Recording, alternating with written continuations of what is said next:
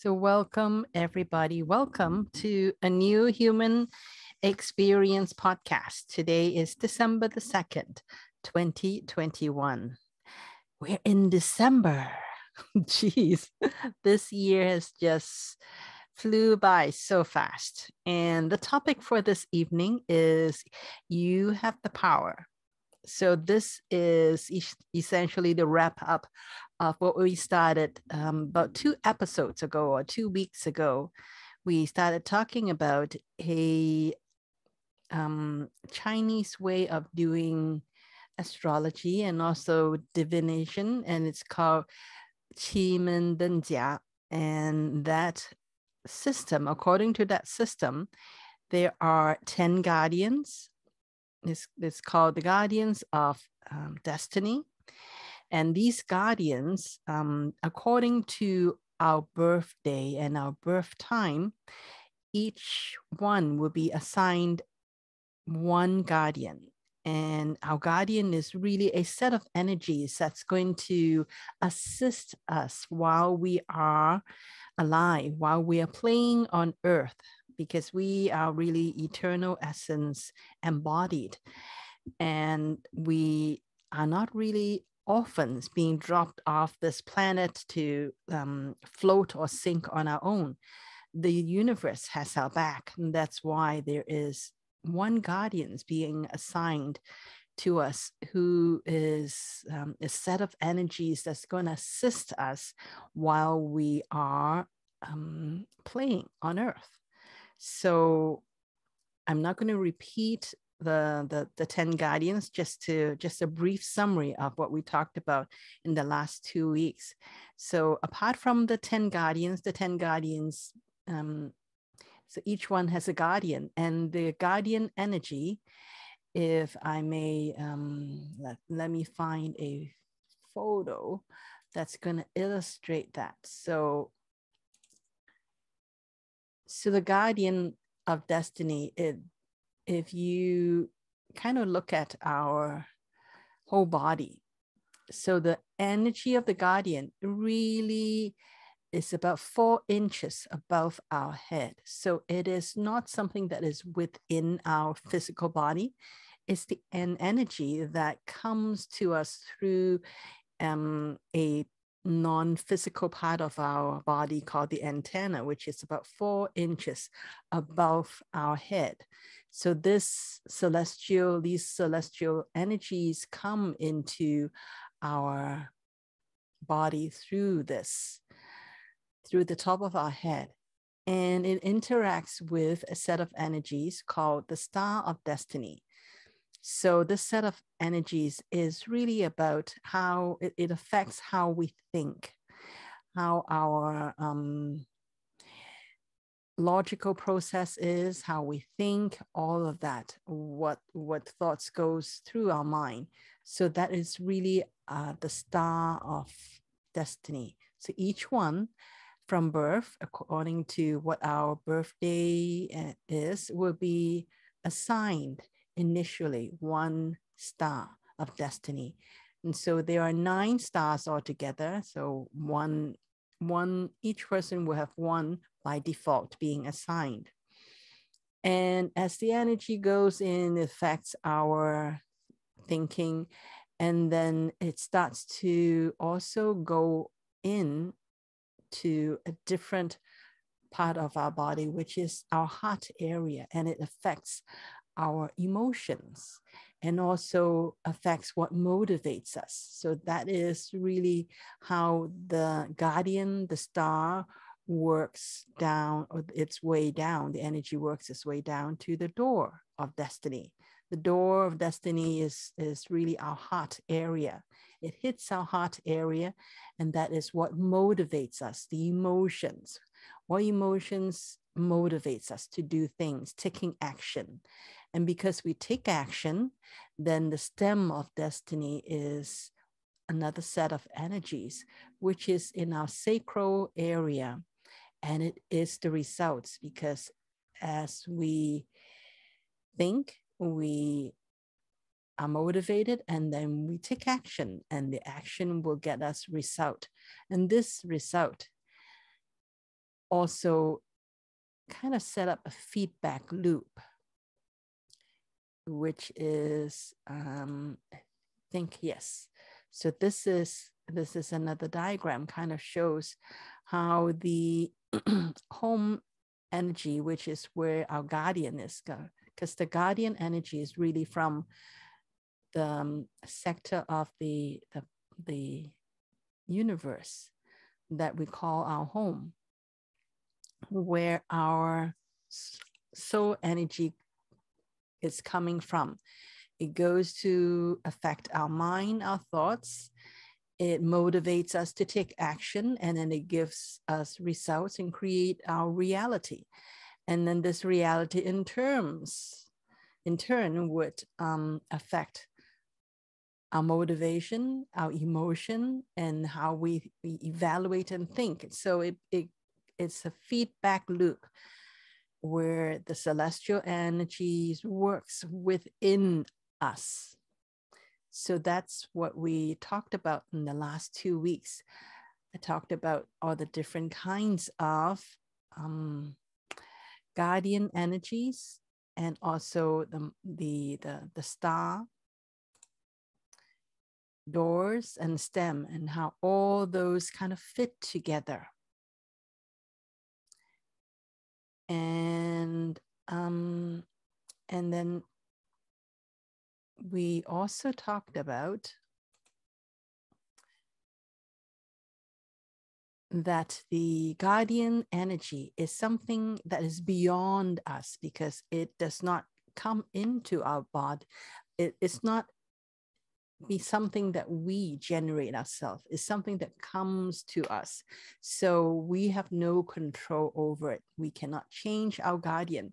However, the others, because those energy, the star energy, the door energy, and the stem energy, those are things that are energies that's running within us. And so we have the power to change it.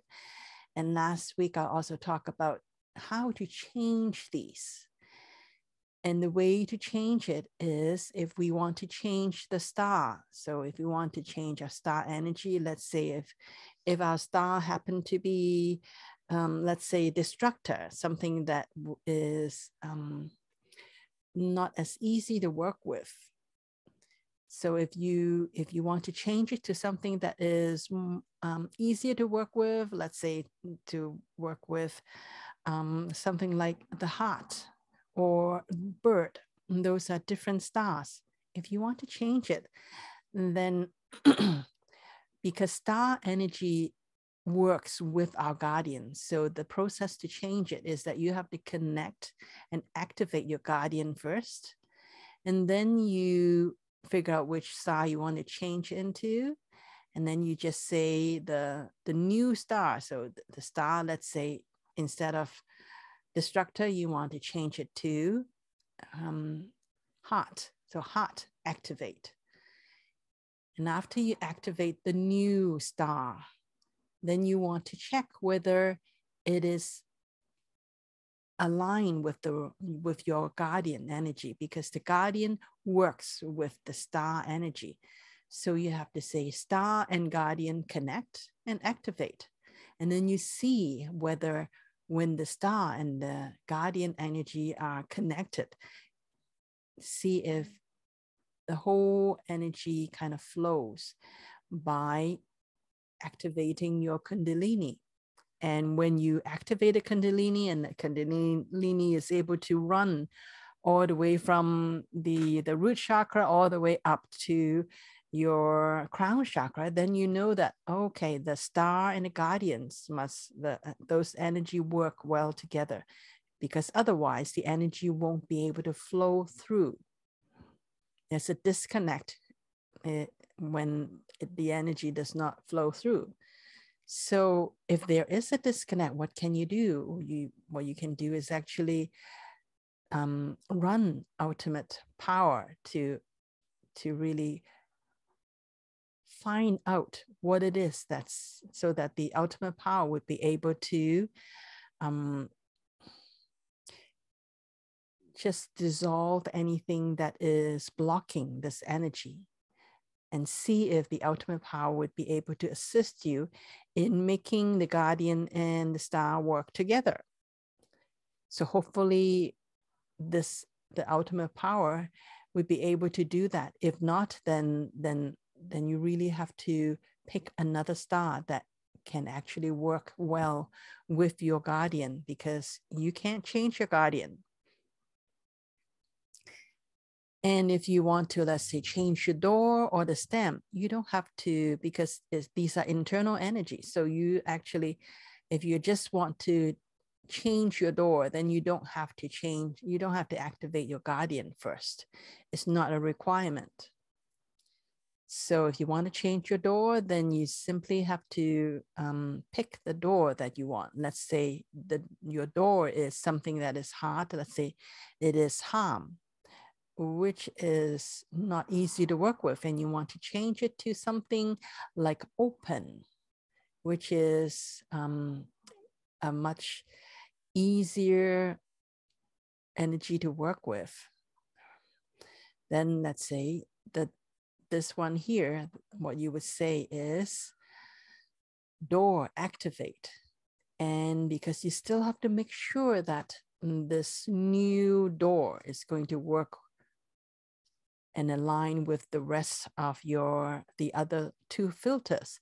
So you would still want to connect, open with whatever your star is, connect, and then activate them, and then run Kundalini to see whether those two work together. And you also want to, next one is to check whether the door, the star, and the stem connect and activate, and then run Kundalini again to make sure that all of those three filters that are within your own body work well together.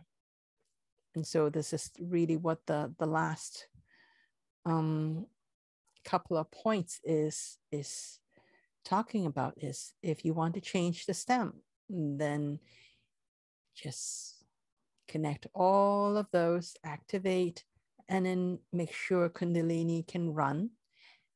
And if not, then activate the ultimate power to see if ultimate power would be able to assist you in aligning those energies. So that's all we talked about for the last 2 weeks. So then that brings us to this week. So what is this week about? This week is really to bring everything together. So now that we know who our guardian is, we know also how to connect with not just our own guardian, but connect with all 10 of the guardians, so that we can ask them for assistance. And we also learned how to change the filters. So the next thing then would be, how do we ask all of these energy to work for us, to give us what it is that we desire, to assist us in achieving our goals.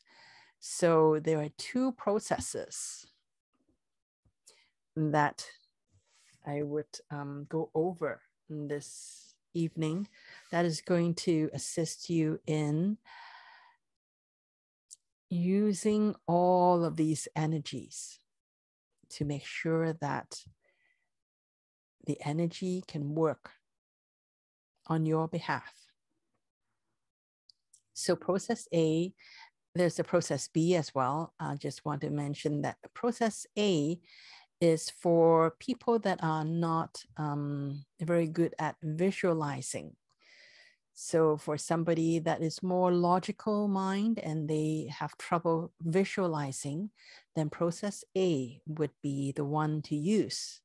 For people that are really more artistic and they really are visual and they're good in visualizing, then process B probably is something that they prefer, because they are really better at, those creative people are really better at visualizing. Then this would be a better, would be easier process for them. But for the rest of us, process A. So I'm going to go over process A first. And then I will go over the process B. So process A, because we are really commanding the energy to do work for us. So we have to, the first thing is get into wholeness. Why do we need to get into wholeness? It's because when we're in wholeness, our mind is really out of our body. Because when we are in our everyday consciousness, in our everyday frame of mind, there are so many thoughts in our minds that it actually confuses the guardians, because we are going to ask the guardian, more specifically chief, to assist us in achieving our goals. So when there are so many thoughts in our mind, it really it interferes with the process. That's why wholeness, when we're in wholeness, we are in a much more calm, and our mind is much more focused, calm, and free of interference. And also, this is the best, this is really, when we're in wholeness, is the best way to ask the energy, all of the celestial and physical energies, to work together to give us what it is that we want to achieve and experience. So that's why the first step is to get ourselves into a wholeness frame of mind, which really means that our mind is beyond the body, so that we are not, so that we can be in a calm and quiet state of mind. And when you're in that state of mind, then connect with your guardian, whomever your guardian is. You want to connect with your guardian first, because your guardian is really like your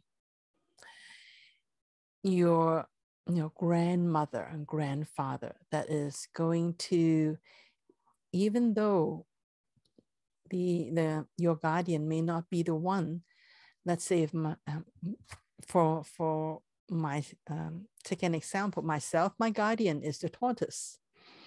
So my guardian, even though it's powerful guardian, but it's not the chief, because the chief really is the chief of all the guardians.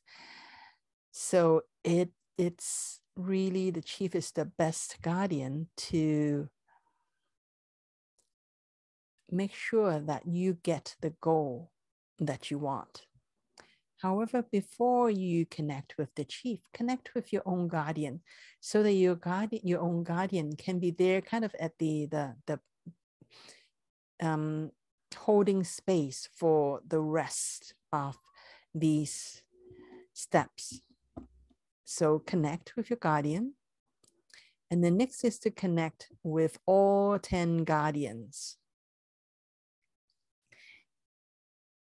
Even though we are going to connect with the chief to grant us our wish, however, even the chief has to connect with some of the other guardians, because each guardian has their own strength, and some goals may need the cooperation of a few guardians. So if you are already connected with all 10 guardians, it really facilitates the whole process. So that's why the third step is to connect with all 10 guardians. And the first time you do this process, getting into wholeness, connecting to the guardian, or connecting to all 10 guardians, it may take a while. However, there is a shortcut. Is after I go through all this material, I'm gonna take everybody into just the meditation for tonight is really to take you all through this process. So then when I bring everybody into wholeness, and when you feel yourself really in a calm state of mind, and you really can focus when you're in wholeness, then all you have to do is, because you're already in wholeness, all you have to do is just give that feeling of being in wholeness a name. Because if once you have a name the process. You can name it wholeness, you can name it whatever name you want. So once you name that, it actually, the next time you want to get into wholeness again, all you have to do is just invoke the name, and your body already knows, oh, he or she wants to feel like that again. So once you've done it once and you give the process a name, the next time you don't have to go through, let's say, the 10-15 minutes of meditation just to get into wholeness. All you have to do is to just invoke the name of that process, and your body will know how to get you into that state again. Same thing for connecting with your guardian, because once you give the name to being connected to your guardian, once you have that, it's so much easier if you just use the name to invoke that feeling. And the same with the 10 guardians as well. So that really is the shortcut to really bear in mind when we do the meditation later on, is to make use of this shortcut. And the next thing, number 4, step number 4 is VMPFC activate. So what is this? The VMPFC is really a point in your prefrontal cortex in your brain. So that part of your brain is really to assist you in controlling your emotions so that you're in a calm state. So when you activate that, and also when you deactivate 7.1, which means that your amygdala is deactivated, your left amygdala is deactivated. So when you deactivate the left amygdala, you are not, it's much easier for you to stay in calm, in the calmness. So you won't get triggered, no matter what communication you get. So that's what these next 2 steps are, is really to maintain you in a stable emotional state. And then the next thing is really to activate the chief connection. So chief connect, activate. And then once you have that, once you are connected to your chief, then ask the chief for what you want. So ask the chief, so chief, I command you to blah, blah, blah. So whatever your wish is, this is when you actually state to the chief, you tell the chief what it is that you want. And I'll say more about how to phrase our command a little later on. But for now, just know that this is the placeholder for when we actually give our command to the chief. And once you gave your command to the chief, then you listen for response. Some people are, their intuition is really high, and they can actually they can hear communication from chief or from their own guardian. So for those people, if you can hear a response, and then that will be great. Then you can really hear whether the response is yes or no or something else. So for those who are not as intuitive, they're not at the state where they can hear communications from the guardians, then there is an alternative, is that you wait for 3 markers. So you look for 3 markers. So example of 3 markers. Let's say I asked the chief for let's say for $1 million, because I want to buy a piece of land so that I can create a conscious community, and so that I can start to contribute more to the consciousness of humanity. Let's say that is my goal. Then what are the 3 markers? So the first marker would be, all of a sudden I have somebody send me an email to ask me to join a consciousness community, for example. That would be the first marker. And then the second one, maybe a friend of mine all of a sudden tells me, hey, Winnie, would you like to come with us? The group of us is going to go look for a piece of land to buy, so that we can all come together and live together to form a consciousness community. Like, that would be a second marker. And then the third marker could be all of a sudden when you open your Facebook or whatever social media you check, you see this lots of people posting like community, conscious community, conscious community. So all of a sudden, when you see all of these, it's like synchronicity. So you're looking for 3 things that is really reinforced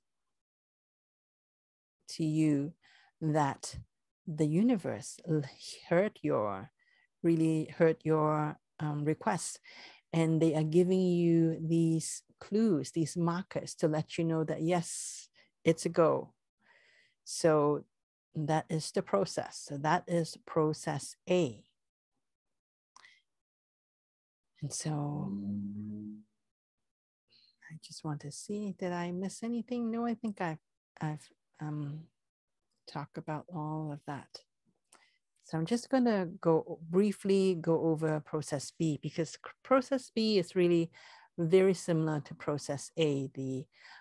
The first, so wholeness, connect to guardian, 10 guardians, VM, PFC 7.1. So all the first 5 steps are all the same. So it's really starting from the 6th step is to connect with the heaven, connect with the guardian, the heaven guardian.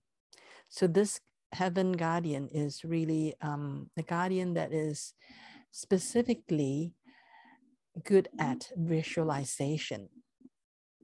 So for those who are good at visualization, when you're connected with the heaven guardian, so heaven guardian activate, when you activate that, it actually can enhance your ability to visualize. So you can actually visualize what it is that you want. So just to continue my example from before, is if I'm really good at visualization, I go for process B, I connect with all of these, and then I connect with heaven guardian, and then I start to visualize what that community, that consciousness community looks like. I would start to really visualize, oh, I want let's say this community to have, let's say I wanted to have 10 houses on that property, 10 main houses, and they have to be arranged in a way that is consistent with sacred geometry. And I want to plant, let's say I want to plant things like source seeds, plants with trees that have source seeds, which is going to make that land become more higher in vibration. So all of these, so I start to visualize and really see planting the trees, building those 10 different main buildings and placing them in a grid that is consistent with sacred geometry. And I visualize the kind of people that I want to join that community. And I actually visualize that we are self-sufficient. We're going to have like grow our own vegetables, all of those things. So I will visualize everything that I want in this goal of mine. And when I'm really happy with my visualization and I really feel that, okay, this is it. This is the vision that I want. This is what I want. And it is, and have this feeling, this really good feeling that because of all the support of the environment and all the incoming energies, that you have the feeling that, yes, this is definitely a success. When you have that visualization, then you connect with the chief. And then you ask chief. You ask chief to assist you in anchoring that vision. That's the vision that you want. And after that, you just listen for the response, or you wait for the 3 markers. So that's process B. So now let's go over some fine prints. Fine prints about the command. First thing is that you have to make sure that your goal is clear, that you yourself actually know what you want. Clarity of your command. So you actually have a clear idea of what you want, what your goal is. So I asked for $1 million. So that's a very clear command. But if you say something like, I want chief to give me more money so I can buy the piece of land, blah, blah, blah, all that. But how much is more money? Who knows? 50 cents, maybe $100,000 is more money, but $100,000 may not be able to buy you a very nice piece of land, may not even be able to buy you like provide for the 10 buildings and all that. So have the clarity of what it is that you actually want to achieve, so that the more details you know, the more clarity it is, and the easier it is for the chief to give you what you want, because the chief does not really cannot really read your mind. So when you communicate with the chief, make sure that you actually know what you want. So clarity of your command, very important. Second thing is the law of nature is law, so equivalence. So you don't just say, I'm gonna, go and ask for $1 million for me to, buy land and all that. You have to give back as well. It's not just give me, give me, give me. So this give me mentality is not very attractive for the universe. When you ask for something, also be prepared to give something in return. So this is what the law of equivalence really is that when you ask for something, be prepared to give something in return. So in the example I was working from before is, so let's say I ask for this $1 million so that I can create a community. And so what it is that I want to give back is I would volunteer to learn how to make sure that I create that piece of land to be high vibration, like planting source seeds, all of that. And also to find the right people to come here, and also work really diligently, work on managing this community and making sure that everything runs smoothly in this community, so that it's a community that is really set up to raise people's consciousness, not just a community where, you know, the people there are just going to fight each other. So it is really, so what is my job? What do I want to give in return? Is I'm going to work hard to make sure that this community is really something that's going to support the consciousness of the people that's in it, and also to raise the consciousness of the human collective as well. So that would be an equivalent. Something about the law of equivalence is, let's say you ask for $1 million. So, but what are you giving back? You have to give back something that is equivalent to the $1 million, maybe not dollar by dollar. I think the rule of thumb is at least 30% of what you're asking for. So that is, so you can't just say, I ask for $1 million and in return, I'll give $1,000 to charity. $1,000 to $1 million, that's nowhere near equivalent. So if you use the 30% rule, then at least give 300,000 to charity. So like approximately 1/3. So that is kind of the guideline. However,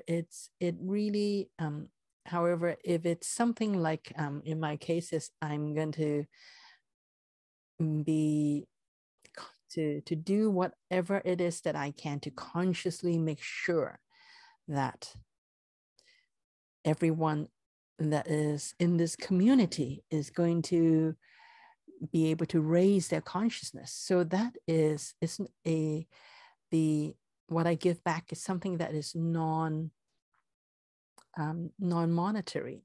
So make sure that it is something in your, like when you are in your peace of mind, that this is in your mind, you actually believe that this is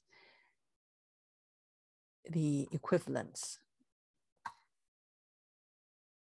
So that is what I want to talk about in the law of equivalence.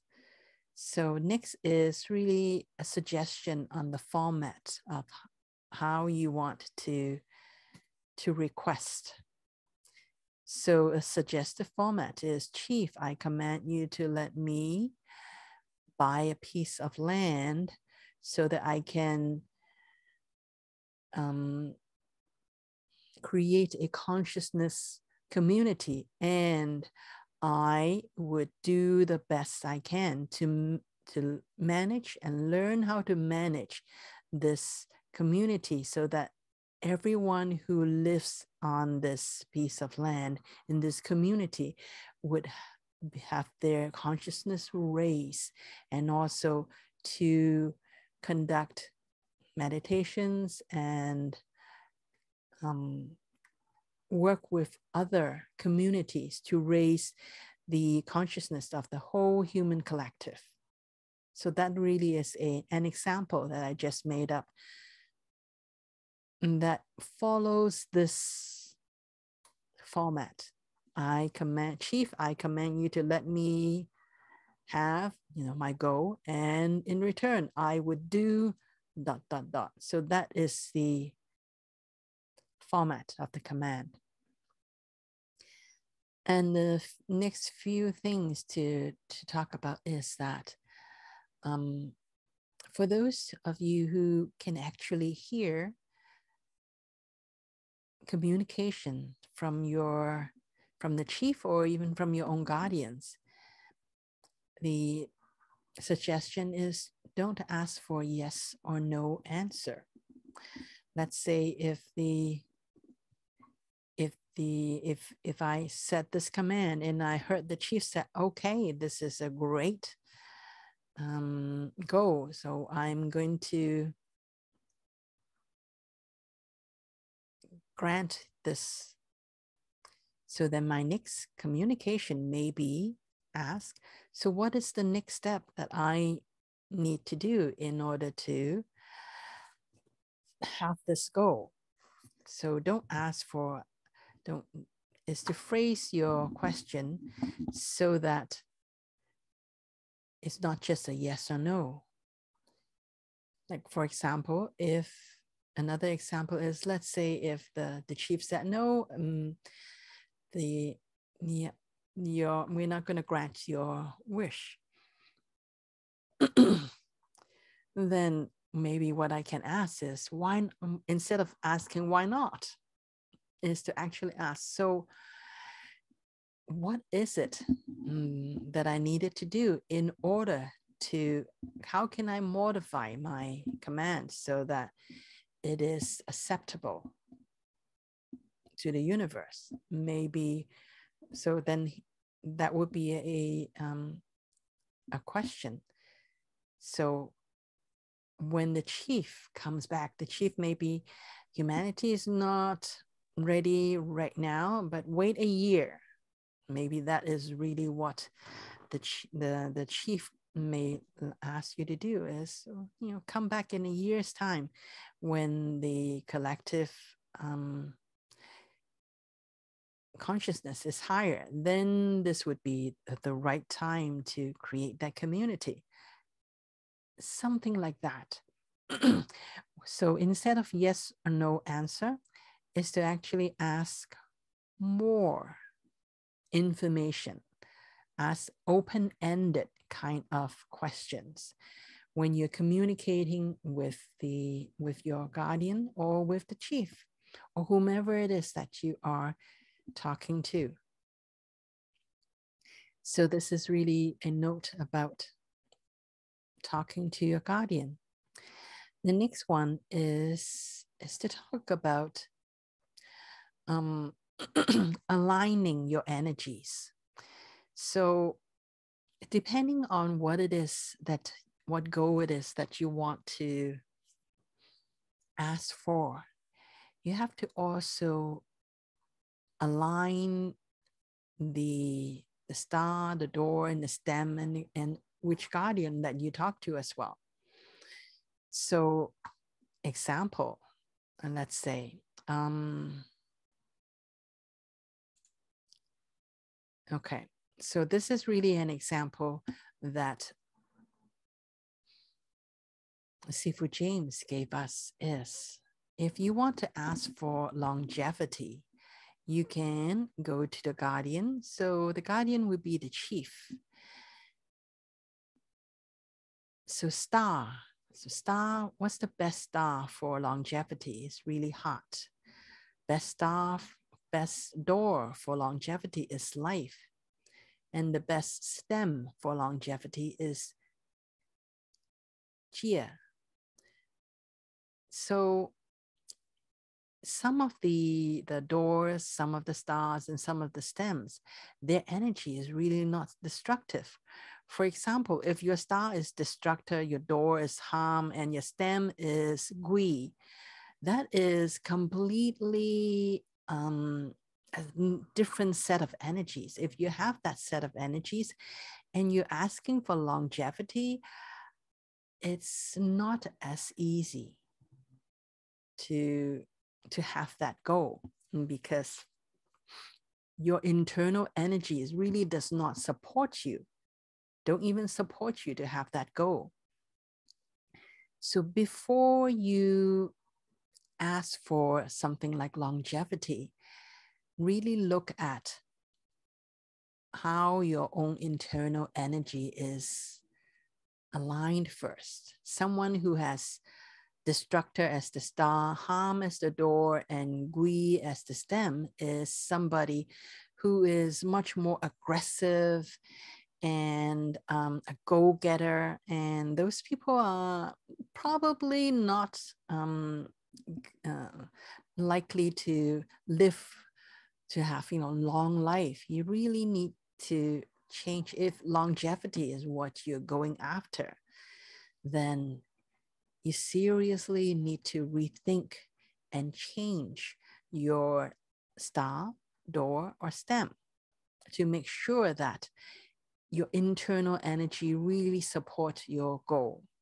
So this is really for longevity. And if you, I actually do know somebody who has destructor, the star as a destructor as the star, and harm stem and gui, harm door and gui stem. I'm not going to name names, but so however, this really needs to, you really need to look at your internal energy and shift it. And luckily it's really within our own power to change the star, the door, and the stems, all three of them. We can shift all three of them. Maybe not all of them at once. Maybe you want to just shift the star first and then see how you adjust to it. Because if somebody is used to, being aggressive, always argumentative, then you really need to make one change to quiet, to really step by step to shift the internal energies. I would really not suggest to change all three at once, because that would be a lot of changes. You really have to go through a lot of internal shifts in order to integrate all three being changed at the same time. So suggestion is always to change one. And then when you really feel that is, when you notice some changes and you start to feel that change, then change the next one. And then after you change the next one, make sure that all three of the energy still work together. And then after a while, change the third one, so that you don't just jump from being the aggressive footballer. All of a sudden you get to somebody who is kind of more if not scholarly or passive, at least somebody who is not as aggressive as before. That being this internal change of energy to support longevity. So these are some suggestions that Sifu James has gave us. Is for longevity, this is the combination of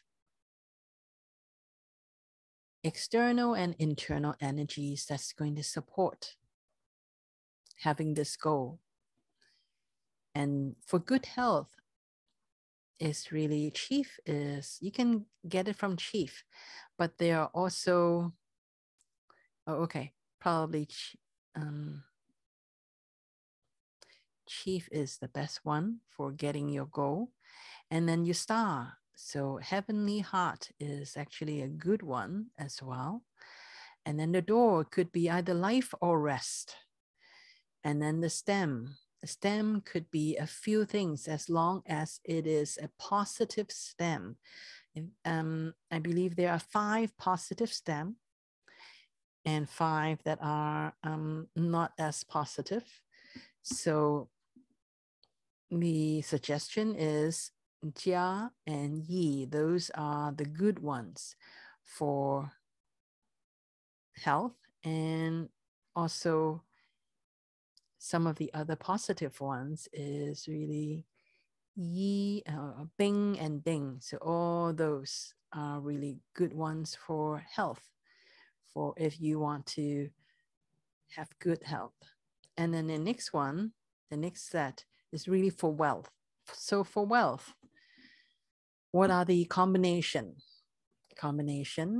So you can get it from chief, but earth and heaven are also suitable for wealth. And the star is heart or ambassador.